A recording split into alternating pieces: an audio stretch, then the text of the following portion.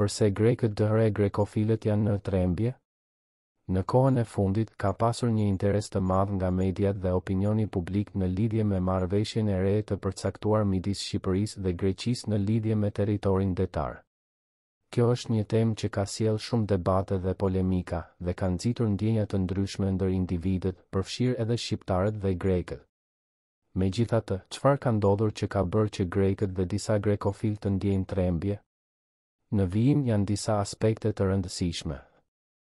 1. Politika e të dy vendeve. Marrëveshja e re është shumë komplekse dhe ka përfshirë shumë detaje të ndërlikuara që kanë të bëjnë me kufijtë detar. Në këtë proces, politika e të dy vendeve ka luajtur një rol kyç. Në disa raste, politika ka ndikuar në frymën e dialogut dhe ka krijuar tensione të panevojshme. 2. Frustrime dhe ankth. Disa njerëz, veçanërisht ata që ndihen të prekur nga kjo marrëveshje, mund të ndjejnë frustrime dhe ankth në lidhje me të ardhmen e territorit të tyre. Kjo shpjegon pse disa grek dhe grekofil ndjejnë trembje dhe nxitin ndjenja të forta. 3. Mungesa e informacionit të plot. Në shumë raste, njerëzit ndjejnë trembje kur nuk dinë të gjitha detajet e një çështjeje.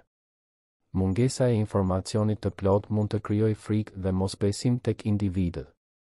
4. Trajtimi i mediave. Mediat kanë një rol të madh në të formuarit e opinionit publik. Trajtimi i mediave ndaj një çështjeje të ndërlikuar mund të ndikojë në perceptimin dhe ndjenjat e njerëzve. 5. Komunikimi dhe dialogu. Në disa raste, komunikimi dhe dialogu ndërmjet autoriteteve të dy vendeve dhe publikut nuk ka qenë i mjaftueshëm. Ky mungesë dialogu mund të çojë në mospërputhje dhe dyshime. Në fund të ditës, është e rëndësishme të kuptojmë se kjo marrëveshje është një çështje komplekse dhe ka ndikim të ndryshëm tek njerëzit. Është e rëndësishme të ndërtojmë një dialog të hapur dhe të përbashkët për të kuptuar më mirë situatën dhe për të ndihmuar në zbutjen e tensioneve dhe frikës. Ky është një hap i rëndësishëm për të siguruar që të ardhmen e ndërsjellë midis Shqipërisë dhe Greqisë të karakterizojë paqja dhe bashkëpunimi.